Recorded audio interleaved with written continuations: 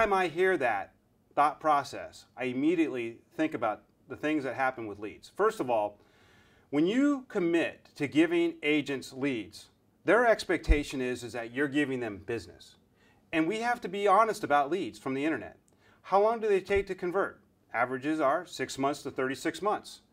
Are they always good? No. Are they always matched to the right property? No. So when you start promising leads to agents and then giving them what they feel is junk because they're not closing in 30 days and they're not matched with the right property and they're not spending the money that they want to spend, the agents become disenchanted and it doesn't work out. They want to leave the firm. My advice to you is to pursue the old saying that says, if you give someone a fish, they eat for a day. If you teach them how to fish, they eat for life. My advice is to teach them, recruit agents, develop agents into being good community marketers. Help them to get more listings. Because if they get more listings, they're going to get more buyers. They're going to develop their own business.